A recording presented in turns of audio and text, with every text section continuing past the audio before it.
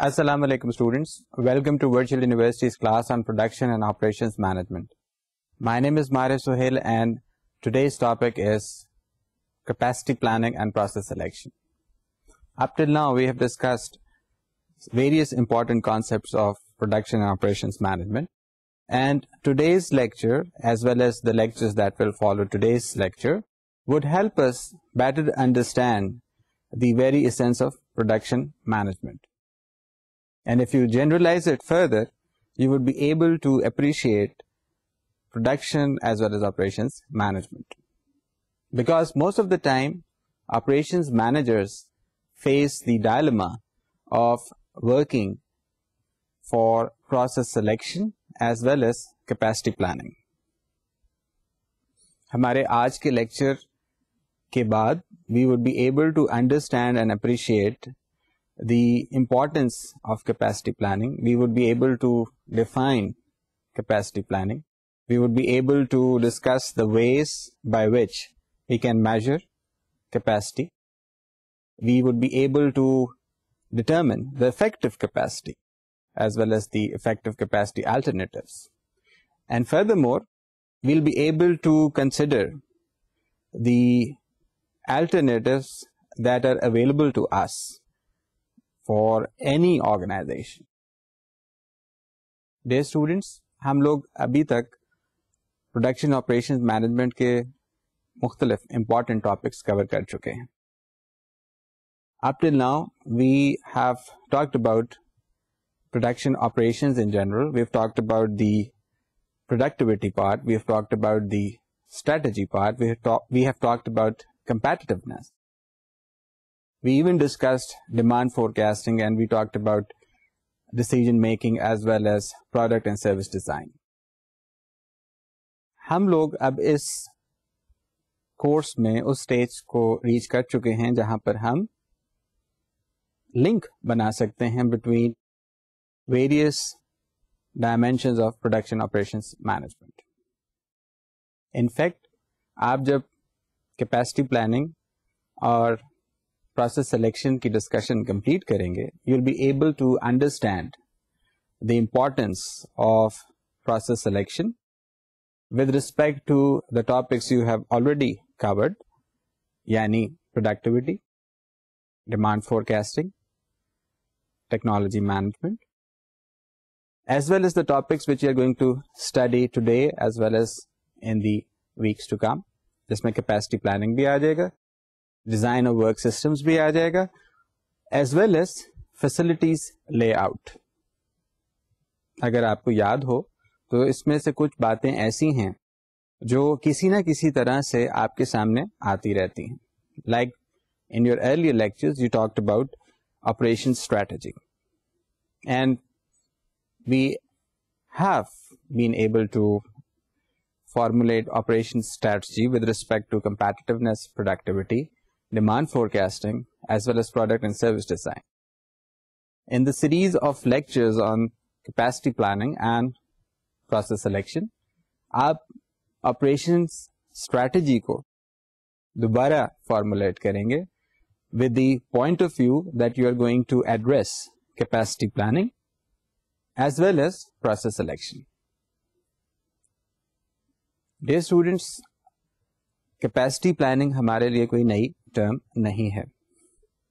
We discussed it in brief when we talked about demand forecast.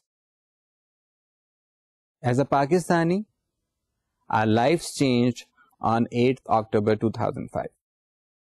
And the day after, we came across a new term. At least it was a new term for me. The new term was capacity planning. That the rescue workers and the rescue operational teams, they did not have enough resources because the backup supply, चाहे वो tents की हो, चाहे वो blankets की हो, या food items, उसकी एक लिमिटेशन थी. हम आज की डिस्कशन में थोड़ी सी बात रीकैप करेंगे डिमांड फोरकास्टिंग की, so that we are able to understand what capacity planning is actually. तो अगर आप उस सानहे को अपने जहन के सामने रखें तो आपको याद आएगा कि हमारे पास कोई ऐसा मैकेनिज्म अवेलेबल नहीं था जिसके ज़रिए हम ये पहले से देख सकते that in an unforeseen event हम लोग किस तरह से रेस्क्यू प्रोवाइड करेंगे या हम किस तरह से लोगों की मदद करेंगे. And for that matter what happened was that we did not have enough information which again led to the lack of planning with respect to capacity. अगर 40,000 50,000 लोगों को एक दुश्वारी का सामना है, खुले आसमान के नीचे उनको रात या दिन बसर करना है, सर्दी भी है, बारिश भी हो रही है, so you need some kind of shelters and that was not available unfortunately. हम आज देखेंगे कि as an operations manager how can we ensure that our organization, whether it's in the operation of products or manufacturing of products or operation of services, किस तरह से capacity को handle करेगी. छोटा सा एग्जांपल आपके सामने, अगर आप ऑटोमोबाइल मैन्युफैक्चरिंग इंडस्ट्री में ऑपरेशंस मैनेजर के तौर पे काम कर रहे हैं, there is a possibility that your model for the next year is considered to be a good choice among your potential customers. तो हो सकता है कि अगर आपकी मौजूदा कैपेसिटी 10,000 गाड़ी बनाने की साल की है और अगले साल के लिए आपकी मार्केटिंग डिपार्टमेंट तकरीबन 20,000 गाड़ियों का ऑर्डर बुक करके आपकी ऑपरेशन साइट को प्रेजेंट करती है, then you face a situation that you need to increase your capacity.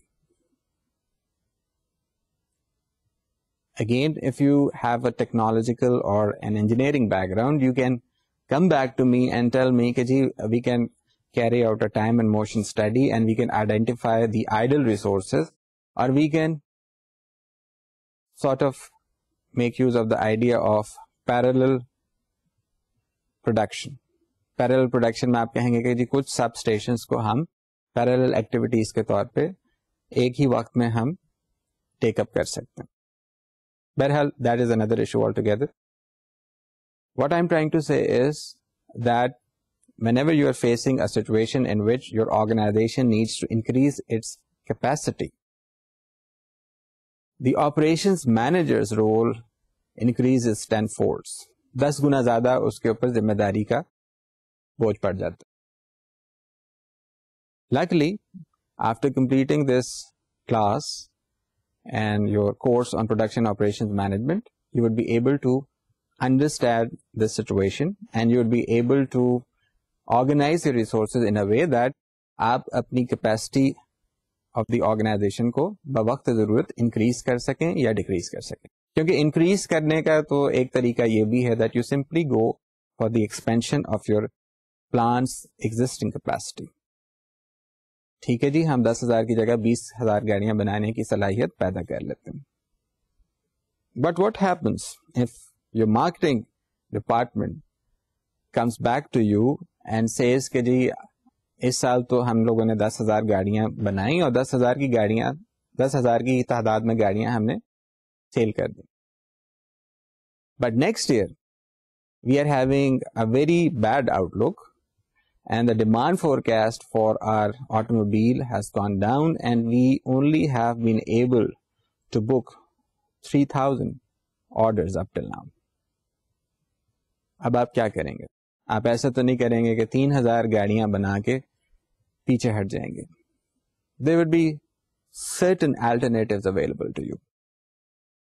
और हमारी जो आज और अगले लेक्चर्स में डिस्कशन कैपेसिटी अल्टरनेटिव्स के ऊपर होगी, उसमें ये पॉइंट हम इसी तरह से एड्रेस भी करेंगे. हम लोगों को ये बात अब समझ आ जानी चाहिए that we as operations manager are the basic critical bridge between the two different islands of technology and management. कहने का मकसद सिर्फ इतना सा है that I am not criticising any engineering personnel or any manager for that matter. Managers tend to avoid technical details and engineers tend to spend a lot more time and their resources in committing to capacity increase. और उसका नतीजा ये होता है at times you end up having a situation where the engineering side develops a white elephant. As an engineer myself, I've seen it happen a couple of times. And had it not been the presence of the operations staff, which again can be from the engineering side, or the operations manager, which would be you people, ये situation बहुत ज़्यादा intensify हो जाती. So there is always a trade-off between your actual requirement, या आप ये कह सकते हैं the requirement of the customer as well as the available resources from your side. Capacity planning ही की बात हो रही है. अगर आपकी marketing side 20,000 cars की बात कर रही है and you are not in a position to provide 20,000 cars next year, maybe you can set up an alternative that we'll start operating a special shift this year and we'll start manufacturing the next year's model early. अब वो earlier production से आप अपने targets को achieve कर सकते हैं. Then there are other alternatives available to you as well. We'll be discussing them when the time comes. For the time being, बात यही हो रही है कि capacity या capacity planning क्या है. पहली बात तो यही है कि हमें पता है कि capacity से हम मुराद ये लेते हैं that is the maximum limit or the upper limit by which your organization can meet or provide resources or an end product to potential customer, चाहे आप production side पे हो, चाहे आप services side पे हो. We are basically trying to make our resources handle this situation कि हम लोगों ने अपने operating unit को इस तरह से डिजाइन करना है या ऑपरेट करना है that we should be able to provide the maximum output and that maximum output should meet the customer's requirement. तो बात यही आ रही है कि कैपेसिटी की जब आप बात करेंगे आपको मजीद एक वर्ड को अपने जहन में बिठा लेना चाहिए, that is the word of volume. And volume से मुराद हम यही ले रहे हैं कि number of units या number of persons served if you're in the services side या number of contact hours depending upon आप किस तरह से identify कर रहे हैं अपनी capacity को as and when needed by the customer. तो हमें ये पता होना चाहिए कि what kind of capacity is needed. We should be able to answer how much capacity planning is to be carried out so that the customers are able to understand कि organization उनकी help करने के लिए भी मौजूद है, as well as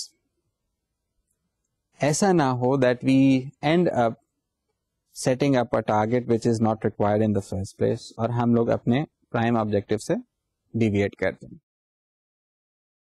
तो आपको ये भी पता होना चाहिए कि how much is your requirement. And thirdly, you should be able to identify when is it needed. जी हाँ, आप बिल्कुल बात सही समझे. We are trying to make a reference to demand forecasting. कि कुछ डिमांड फोरकास्टिंग से रिलेटेड इंफॉर्मेशन अगर आपको याद हो जो हम पिछले लेक्चर्स में कवर करते रहे हैं, that there are situations when due to seasonal variation और टाइम वेरिएशंस या cyclic variations the demand forecast for a certain product और सर्विस इंक्रीजेस. कभी कभार इरेगुलर पैटर्न्स भी आपके सामने आते हैं, जैसे कि मैंने आपको बताया कि 8 अक्टूबर का वाकया, it gave us the sad as well as tragic input that we need to identify our limitation. हम लोगों की क्या capacity limits हैं वो हम लोगों को identify कर लेना चाहिए. Sometimes we as operations manager face the situation that we do not have any available data for certain variables. और ये variables हमारी production capacity को या capacity planning को बहुत ज़्यादा affect करती हैं. अगर आपको याद हो तो we did talk about the importance of demand forecast in the long run as well as in the short run. जब हमने बात short run की बात की थी या short term objective की थी तो we were focusing on the operation side, but we were also trying to have an objective that could address the long term objective, a long term strategy that could address the long term objective.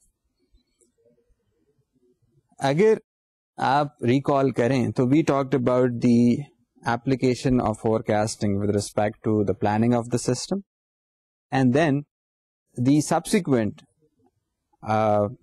planning of the use of the system. देखिए planning of the system में तो आप facilities या facilities की layout की बात करेंगे या लोकेशन की बात करेंगे या कैपेसिटी की बात करेंगे, but when you are talking about your use of the planning of the use of the system, you will be interested in the short-term objective. At that point in time, you would be developing certain techniques, certain strategies, certain tactics, which should be able to address your problem of capacity limitation. अगर आपको याद हो, तो we did mention a little while back the example of tents, blankets, which was faced by the whole nation after the sad and tragic incident of 8th October. अगर आप services side को भी वहां देखना चाहते हैं तो we had some limitation as far as our health services were concerned. We did manage to provide health services. उसमें हम लोगों को टर्की, ईरान और नेबरिंग कंट्रीज से भी बहुत help milli. Nothing to take away from the medical staff from our own country, but what I'm trying to say is that our services side also faced that limitation of capacity. अब बात यह है कि आपने limitation तो identify कर दी, but are you in a position to identify the ways and means in which you can improve your capacity planning? चाहे आप health side पे हो, चाहे आप production side पे हो, the situation is that you should be able to identify the limitation and at the same time you should be able to address those limitations. इसके लिए जरूरी है that we should be able to understand the importance of capacity planning. चाहे वो short term हो या long term हो, अब हमारी objectivity है that we should be able to identify the importance from the possible perspectives of short term as well as long term. तो 8 ऐसे फैक्टर्स हैं जिनको आइडेंटिफाई किया जाता है और जो एक प्रोडक्शन ऑपरेशंस मैनेजर को, चाहे वो ऑपरेशन साइड पे हो, चाहे वो प्रोडक्शन साइड पे हो, चाहे वो मैन्युफैक्चरिंग साइड पे हो, चाहे वो सर्विसेज साइड पे हो, उसे मालूम होना चाहिए. सबसे पहला, he should be able to identify the importance of capacity decision because of the impact, ability that defines the future demand. यानी एज एन ऑपरेशंस मैनेजर मुझे ये पता होना चाहिए कि कैपेसिटी डिसीजंस जो होती हैं वो किस हद तक फ्यूचर डिमांड्स को इन्फ्लुएंस करती हैं. आपके मार्केटिंग डिपार्टमेंट ने आपको 20,000 ऑर्डर्स ला के दे दिए, but you are not in a position to handle this. आपकी कैपेसिटी लिमिटेशन आ रही है. So if you do not have the ability to carry out a capacity decision, which is again the domain of an operations manager, then आप एक important aspect of capacity planning या capacity decision को miss out कर रहे हैं. Number 2, capacity decisions affect operating costs. हमने शायद अपनी पुरानी discussions में ये बात की थी कि हम लोग as an operations manager are answerable to our organization senior management. Because senior management designates the operation manager as the person who is responsible for control on operating costs. ये भी हम देखेंगे कि capacity decisions कितनी हद तक affect हो रही हैं operating costs के ऊपर. Number 3, capacity decisions should act as major determinant of initial cost. जब आप बात करेंगे फैसिलिटीज लेआउट की इन योर फ्यूचर लेक्चर्स, तो आप देखेंगे कि फैसिलिटीज लेआउट में there are couple of important decisions, और जब कभी आप इंपॉर्टेंट तरीन डिसीजन की बात करेंगे that would be the initial cost. यानी ऐसा कॉस्ट जिसके बगैर आप अपना फैसिलिटी लेआउट या आप अपना ऑर्गेनाइजेशनल सेटअप आगे नहीं बढ़ा सकते. Fourth, capacity decisions mostly involve long-term commitment. यानी आज मैंने अगर 20,000 गाड़ियां बनानी हैं तो मैं एडिशनल प्लांट लगाऊंगा तो मुझे उस एडिशनल प्लांट के कॉस्ट को जस्टिफाई करने के लिए कम से कम अगले 10 साल के लिए 20,000 गाड़ियां ही बनानी होंगी. This is not possible. So again, we'll be looking for certain alternative. But right now, we should be able to identify this as an important concept. Number 5th point, which relates to the importance of capacity decision, is that capacity decisions affect competitiveness. Again, we'll make a reference to the simple example कि आप अगर 20,000 automobiles अपने customers को provide करने की सकत या capacity नहीं रखते, there is a possibility that your कंपैटिटर would be able to move in and provide the potential customers with their automobiles. Number 6, capacity decisions affect और make the management become easier or difficult, indicating that it affects the ease of management. यानी अगर आपकी जो capacity decision है वो आपको enable कर रही है that you'll be able to meet the customer requirements at very low additional cost, then you would probably be having an easy way out and your management would be feeling no pressure.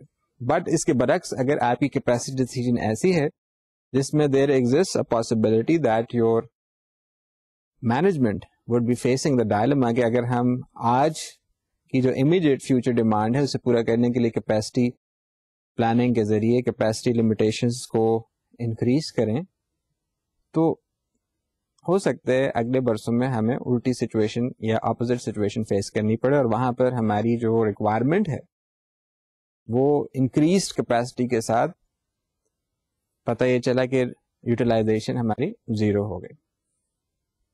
इसको भी हम अभी थोड़ी detail में देखेंगे. Capacity decisions are also linked to the global side. So your 7th point would be that capacity decisions do affect the globalization by making it more complex. शायद ये बात मल्टीनेशनल कॉर्पोरेशंस में जो काम करने वाले हजरात हैं वो बेहतर तरीके से आपको समझा सकें. But we'll be looking into it in a little detail a little later. The 8th point is that capacity decisions affect long range planning. अब ये लॉन्ग रेंज प्लानिंग क्या है, शॉर्ट टर्म प्लानिंग क्या है, ये भी हम पहले देख चुके हैं. That short term would always be relating to operation side and the long side would always be reflected by the organisational side. एक तो ये बात है. दूसरी बात ये है that in your short term objective you would always be talking about the operational side which takes into account making the plan to use the system, जबकि in the long term you would be trying to plan the system itself. ये दो बातें आपके जहन में रहनी चाहिए. अब बात हो रही थी इंपॉर्टेंस ऑफ कैपेसिटी डिसीजन की. कैपेसिटी डिसीजन हम लोगों को कहीं ना कहीं किसी ना किसी तरह से फेस करनी पड़ती.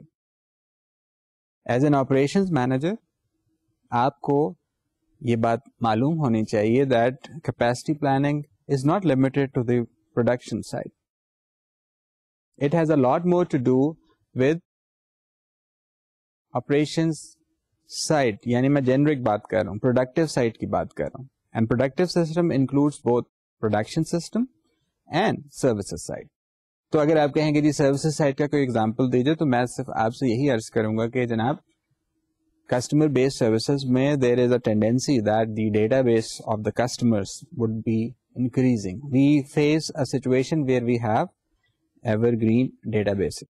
Evergreen databases में जो information of the customer as well as the information of the potential customer वो continuously update होती रहती. आज आप लाहौर में, कल आप इस्लामाबाद में, परसों आप कराची में हैं, indicating that there is a shift in your address. तो आपका एड्रेस अपडेट भी होता रहेगा. अब वही चीज आपके डेटाबेस में इनकॉर्पोरेट होती रहेगी. Again I will refer to the tragic incident of 8th October which changed our lives forever. उसमें भी आपने देखा होगा कि national database was facing the situation जहां पर वो लोगों को आइडेंटिफाई नहीं कर पा रहे थे. That was probably their capacity limitation, because in the absence of infrastructure, they did not have the fallback plan available to them. Again, such incidents make you realize कि हम लोगों ने अपने systems को कैसे मजीद improve करें. तो हम बात कर रहे थे importance of capacity decisions की. तो पहली बात हमने कही थी कि जी ये impact करती है ability to meet future demands. हम लोग एग्जाम्पल बार बार ऑटोमोबाइल की दे रहे हैं. Let's take another example from the automobile side again, but this time we'll take the example of an international automobile manufacturer that decided to enter the Pakistani market. ये कोई 10 साल पुरानी मिसाल होगी, बट देयर मार्केटिंग साइड और there marketing research side carried out different surveys and they came up with a number कि जी हम लोगों को पाकिस्तान में गाड़ी बनाने के लिए जो डिमांड फोरकास्ट अवेलेबल है उसके तहत हम लोगों ने सिर्फ 500 गाड़ियां बनानी है. And that's what they did. They even decided that they are going to make only 500 cars and they overlooked another important aspect which had something to do with differentiation. Again, operations manager का role ऐसा नहीं होगा that you will be wearing one cap और आप उस टोपी को पहनने के बाद कहें कि जी हमारी सारी डिसीजंस ऑटोमेटिकली हो जाएं. Well, if you are wearing the cap of N operations manager तो बात किसी हद तक तो आइडेंटिफाई हो जाएगी, but there would be situations where you would be needing to think like a marketing manager, like a finance manager, and this comes with the ability to think beyond the box. Anyways, that international automobile manufacturer forgot this basic important rule. और उसने ये कहा कि जी हम लोगों को सिर्फ 500 गाड़ियों की जरूरत है और 500 गाड़ियां हम बनाकर लोगों को मार्केट कर देंगे.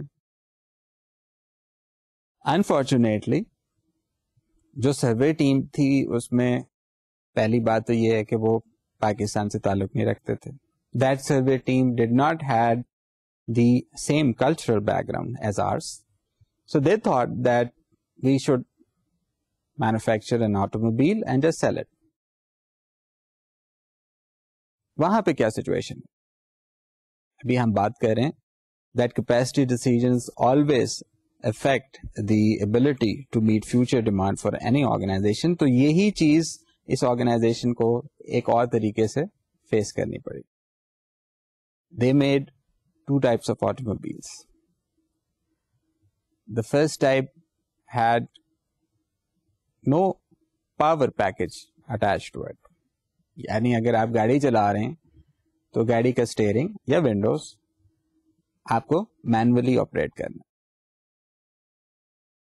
कुछ में उन लोगों ने कहा है कि जी about 100 cars we are going to make without air conditioner. The remaining we are going to make with air conditioner. They made another type of car and that was supposed to be the one which was installed with power package capabilities. जो customer था उसको उन लोगों ने जाके advance booking के बजाय उनका ख्याल था कि the moment people would start driving their car there would be an appreciation of their skill और उस स्किल की अप्रिसिएशन की वजह से बहुत ज्यादा लोग उसमें इंटरेस्ट शो करेंगे कि यही गाड़ी हम लोगों ने खरीद के चलानी है. To their horror, it turned out to be the other way around. People said that if we are spending such a huge amount of money, we should be getting at least the minimum power package requirements कि हम लोग power steering का भी इस्तेमाल कर सकें, हम power Windows का भी इस्तेमाल कर सकें. And since they did not do their homework or their research correctly, they could not address that problem. तो पहले साल उनकी जो कैपेसिटी से रिलेटेड सेल्स होनी चाहिए थी, it did not. पता चला 500 की 500 गाड़ियों में से सिर्फ 50-60 गाड़ियां सेल्स हुई, बाकी 400-450 गाड़ियां वेयर हाउस में खड़ी कर दी गई. परेशानी हुई कि अब क्या किया जाए, हम लोगों ने तो बहुत ज्यादा कमिटमेंट कर ली है रिसोर्सेज की, how are we going to address this problem. They realise कि हम लोगों को सारी की सारी जो सिचुएशन है वो खुद ही एनालाइज करनी होगी, and we should be able to identify the shortcomings. वो खैर शॉर्टकमिंग्स आइडेंटिफाई करने के बाद जब they went back to the customer came out with his choice, and that choice was that they were interested in their automobile. तो इस international automobile manufacturer को ये बात समझ ही आ गई that capacity decisions always affect future demands. कहाँ वो पहले साल में सिर्फ 500 गाड़ी बनाने के तैयारी करके बैठे हुए थे. Now they were facing a situation where they were asked to make as much as 5,000 cars a year. अब एनुअल प्रोडक्शन 500 से लेके 5,000 तक लेके जाना is a big achievement, and hats off to their operation management side and production side that they were able to meet this challenge and they were able to fulfill this capacity demand from their customers. There is another important aspect attached to it, and that is, which is of course our second point, that capacity decisions affect the operating costs.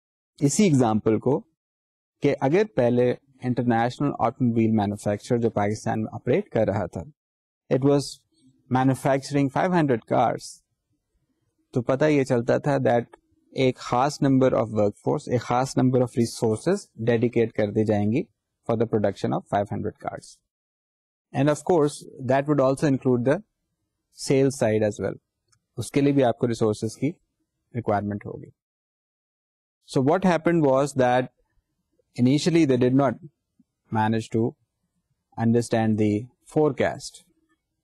Then they probably overlooked the idea of the capacity requirements, or they did not plan their capacity well enough.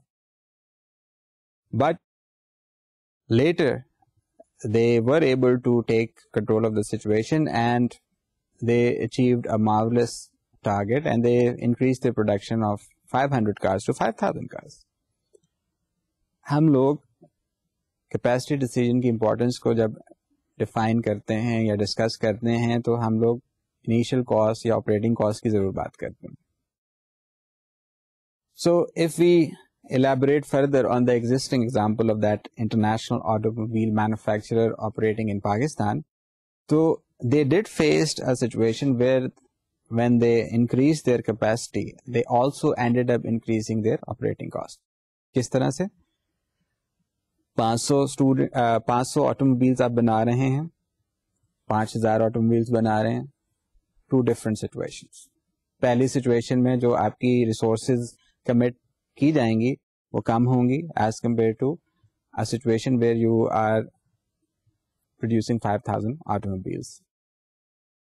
आप अगर purely production side या assembly line का इसमें part देखना चाहते हैं, then you need to understand कि जो असेंबली लाइन के ऊपर वर्कफोर्स काम करेगी वो नॉर्मल ऑपरेटिंग कंडीशंस में एक जनरल शिफ्ट के जरिए आप मैनेज करेंगे. That you will be asking them to work between 7:30 to 4:30 और 8 to 5, whatever may be the situation, but you are working effectively for 8 hours. इसके बरक्स जब आप 5,000 गाड़ियों के लिए जाएंगे, then you would be needing certain additional work hours. चाहे उसके लिए आप एग्जिस्टिंग क्रू को डिवाइड करके 2 शिफ्ट्स में बुलाकर ये अचीवमेंट हासिल कर लें. The other way would be that you increase your production capability with respect to the resources. के पता चला अगर पहले 100 लोग 500 गाड़ियां बना रहे थे, तो आप 100 लोग मजीद अपने पास इनकॉर्पोरेट करके 200 लोगों के जरिए 5,000 गाड़ियां बना लें. This may sound a little overwhelming, but the fact of the matter is this is precisely what you do. Preparing a meal for 2 persons is similar but different, of course, than preparing a meal for 20 people. आपके घर में अगर कोई दावत का एहतमाम किया जाता है, आपकी वालदा या आपकी घर की खवातीन इसको किस तरह से मैनेज करती हैं. If you are able to identify the steps, मोर और less the same steps are being followed by any organisation, चाहे आप सर्विसेज साइड पे हो, चाहे आप प्रोडक्शन साइड पे हो. क्योंकि अक्सर लोग ये एग्जांपल ऑटोमोबाइल का सुन के कह देते हैं कि जी आप हमेशा प्रोडक्शन साइड के एग्जांपल देते हैं, तो why not take the example of a bank और why not take the example of N restaurant. जब आप रेस्टोरेंट के एग्जांपल लेंगे तो आपके बात समझ आ जाएगी कि फर्ज कर लीजिए इनिशियल रिस्पांस कस्टमर्स का इतना अच्छा नहीं था कि रेस्टोरेंट वालों ने सोचा कि हम लोगों के pass on average week nights में सिर्फ 50 गेस्ट आते हैं खाना खाने के लिए, but on week and night the number of guest वो इंक्रीज हो जाता है around 200। But with the passage of time, with the acceptance या उनके कुक्स की स्किल्स या उनकी जो कुकिंग की एबिलिटी है, उसकी जो कस्टमर बेस है वो इंक्रीज होती है और पता चलता है that they are not in a position to handle 200 guest each night. और पता चलता है कि वीकेंड्स पे तकरीबन 500 नाइट्स के करीब 500 गेस्ट के करीब उनको केटर करने पड़ते हैं या हैंडल करने पड़ते हैं। तो ये सारी बातें ऐसी हैं जिससे हमें पता चलता है कि आपकी कैपेसिटी डिसीजंस में जो एलिमेंट ऑफ डिमांड फोरकास्ट है वो बहुत ज्यादा हद तक एक इंपॉर्टेंट रोल प्ले करता है। It's very rare that your demand forecast meets the actual demand. आपके सामने फिर वही एग्जांपल मैं रिपीट नहीं करूंगा, but I will make you understand that जो ऑर्गेनाइजेशंस हैं वो क्रिटिकल डिसीजंस इसी तरह से ले सकती हैं if they are able to understand the issue of over and under capacity. Over capacity में वही एग्जांपल 20,000 गाड़ियां आपको चाहिए, आपके पास सिर्फ 1 साल की डिमांड फोरकास्ट और हो सकता है अगले साल लोग आपकी गाड़ी को पसंद ना करें और रिजेक्ट करें। इन दैट सिचुएशन अगर अभी आप अंडर कैपेसिटी सिचुएशन को फेस करें, then in the subsequent years you will be facing the situation of over capacity, or over capacity is considered a bigger evil as compared to under capacity. Importance of capacity decision में तीसरा point हमने कहा था, capacity decisions acts as a major determinant of initial cost. Initial cost में हम किन चीजों की बात करते हैं कि इसको भी हम एक्सप्लेन करने से पहले एक छोटा सा एग्जांपल ले लेते हैं।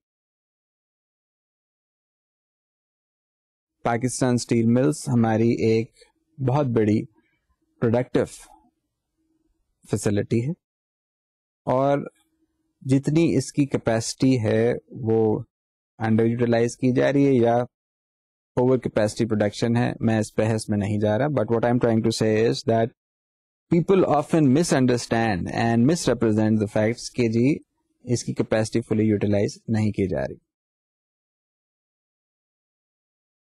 होता सिर्फ इतना सा है that when you have a capacity of a bigger productive system, उसमें chances ये होते हैं that the revenues tend to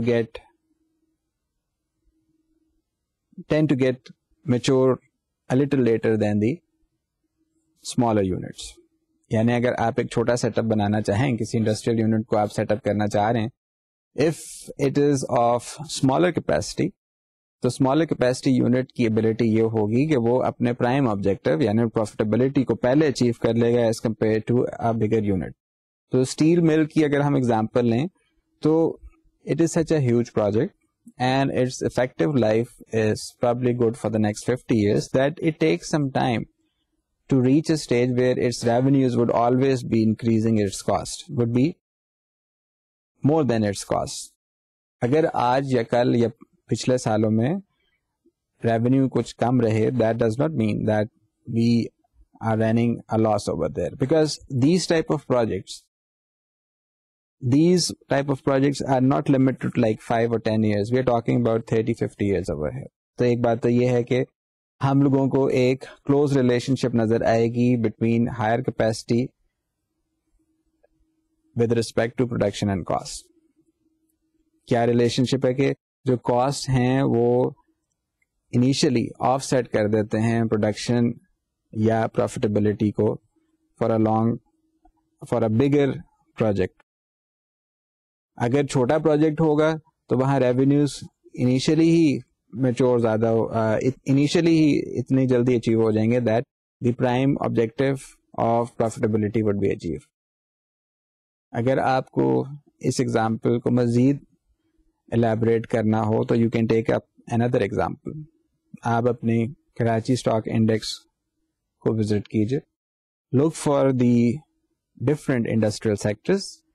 जो इंडस्ट्रियल सेक्टर आपको अपील करता है या जिसके ऊपर आप ये कह सकते हैं that we are facing a situation where the smaller firms in a particular segment or industrial sector are registering higher returns as compared to larger firms, तो वहां पे भी आपको यही चीज नजर आ रही है that capacity decisions when it affects the determinant of initial cost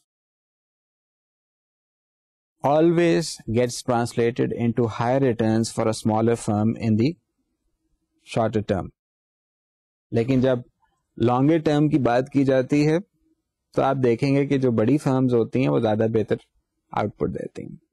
fourth point would be that capacity decisions involves long term commitment. Again I am actually trying to make you think that if you are interested in building a water रेजर्वोयर और a big hydel project जिसके जरिए आप dams बनाना चाहते हैं, वहां पे आपकी जो ऑब्जेक्टिविटी होगी it would be little different then a smaller scale project. हम अपने इन डिस्कशंस इन लेक्चर्स की डिस्कशन में ये भी देखेंगे कि प्रोजेक्ट्स क्या होते हैं, but we'll be covering project management in detail towards the end of the semester. तो कहने की बात यह है कि capacity decisions involve long term commitment, और लॉन्ग टर्म कमिटमेंट में जो रिसोर्सेज की डेडिकेशन है वो एट टाइम्स बहुत ज्यादा डाइसी हो जाती है. An organization may not be able to commit the resources for a longer time. अब as an operations manager आपकी जो जॉब होगी वो ये होगी that you should be able to at least forecast an increase or decrease in the demand pattern so that उसके जरिए आप additional costs को justify कर सकते हैं.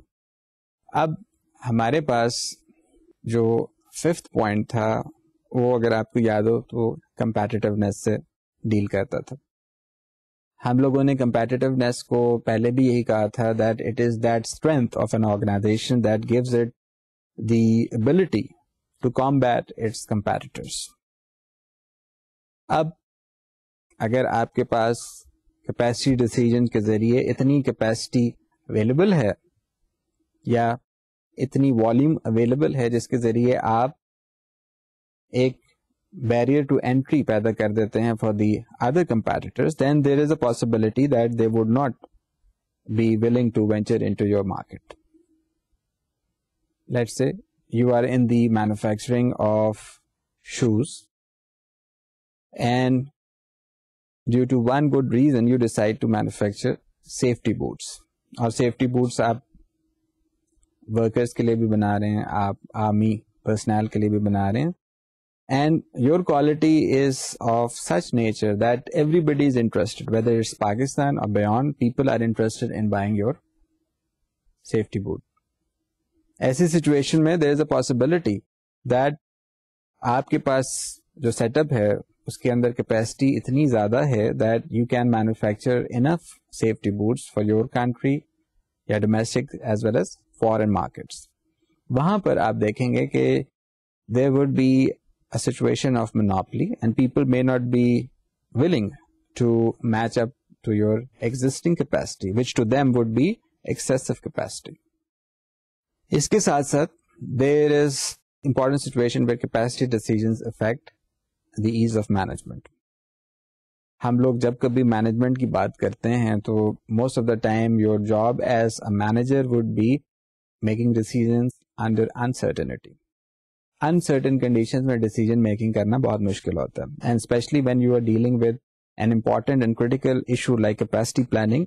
वहां पे जो डिसीजंस होती हैं वो और ज्यादा मुश्किल हो जाती हैं.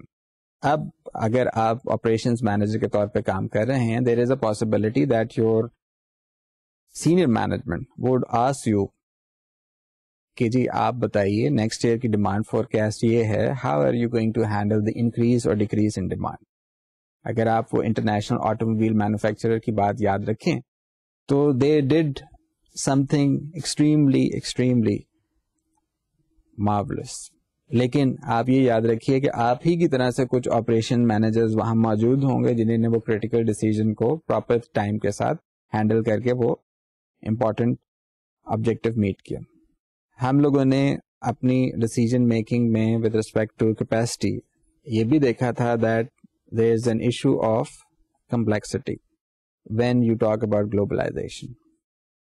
Number 7 point is the globalization getting an additional amount of complexity with respect to the idea of capacity decisions. यानी हमेशा ग्लोबलाइजेशन जो होता है वो complexity की सिचुएशन पैदा करता है।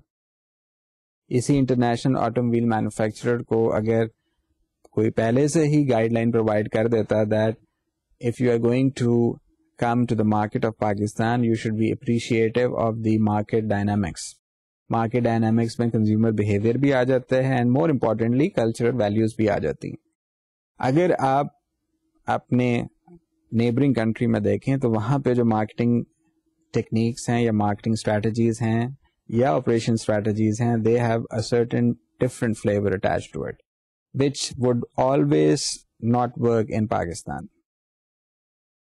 इसका मतलब ये नहीं है that we are talking about uniqueness or we are talking about some kind of deviation or discrepancy or shortcoming in our marketing environment. What I'm trying to say is that जब कभी multinational organizations globalization को face करते हुए capacity decisions make करती हैं they face the situation कि उन्हें नहीं पता चलता कि हम लोगों ने अपनी कैपेसिटी इंक्रीज करनी है डिक्रीज करनी है या कंसिस्टेंटली वही कैपेसिटी मेंटेन करनी है।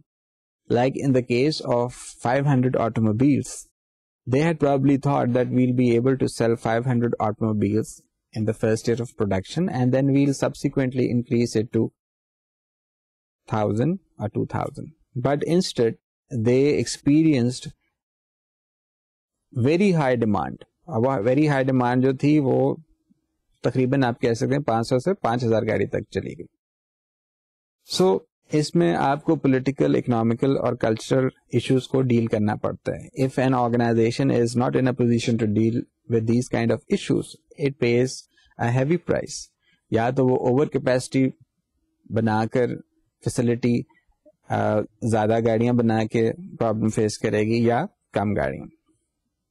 पीपल ऑफन से कि जी आप बात करते हैं ऑटोमोबाइल इंडस्ट्री की, why not take the example of telecom industry? And I would say why not, you are free to take the example of telecom industry as well because telecom industry also faces the same situation. अगर आप देखें जो telecom subscribers थे जब initially Pakistan में telecom industry ने variation की और टेलीकॉम को डिसाइड किया गया कि मोबाइल कम्युनिकेशन के जरिए मजीद स्ट्रेंथन किया जाएगा तो जो इनिशियल कस्टमर्स थे उनकी तादाद पहले 5 सालों में बहुत कम थी।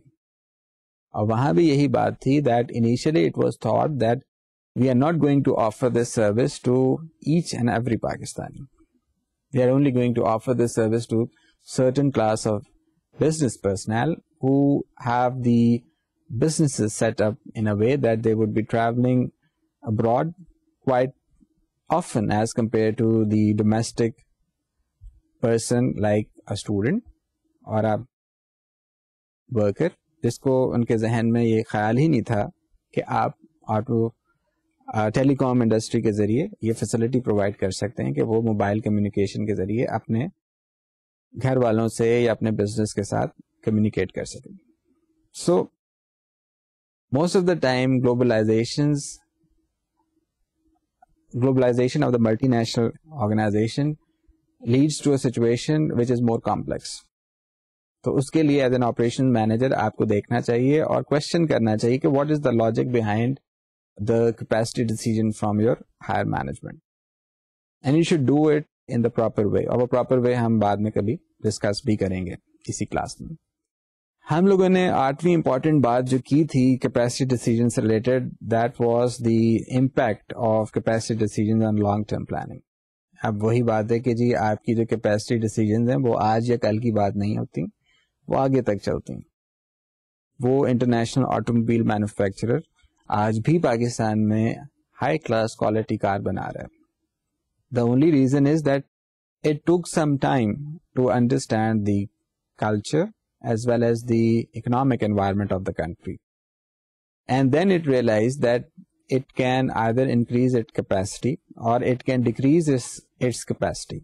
So जब आप increase decrease की बात करते हैं तो एक factor of flexibility आ जाता है. इस flexibility के factor को हम अपने earlier discussions में भी incorporate कर चुके हैं और अपने future discussions में मजीद incorporate करेंगे with the objective of capacity planning.